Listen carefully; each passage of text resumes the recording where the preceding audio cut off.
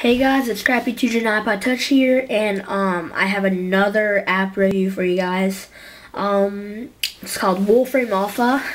I'm pretty sure all of you guys have heard of it since the iPhone 4S came out, and that's basically if you ask Siri a question to do like math or like anything related to math or any like fact or anything like that, they use Wolfram Alpha to get all the steps and stuff. And you can actually get the app.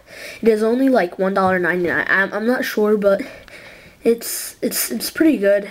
And you can essentially, what you can do is search whatever you want to know, like a fact or anything like that, and it will give you an answer.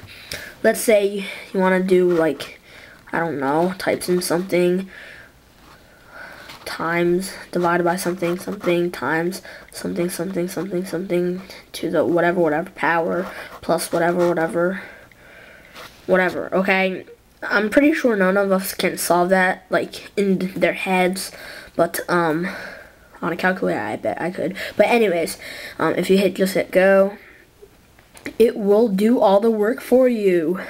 As you can see, it will give you a result, and that's pretty surprising, a big result. But it will tell you everything.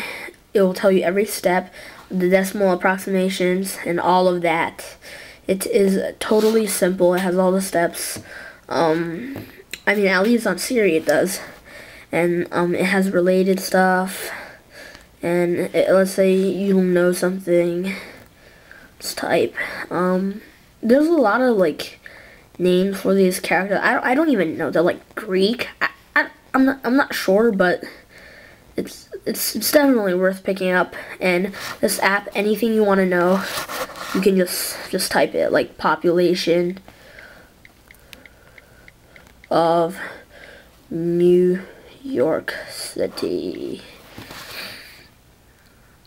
It will just compute, and the result will just come out. 1.175 million people, and it has population history, all of that, and all of those bullcrap. But anyways, it gives you everything you need to know.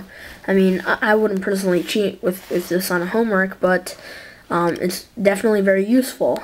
And as I said again, this is Wolfram Alpha from the App Store.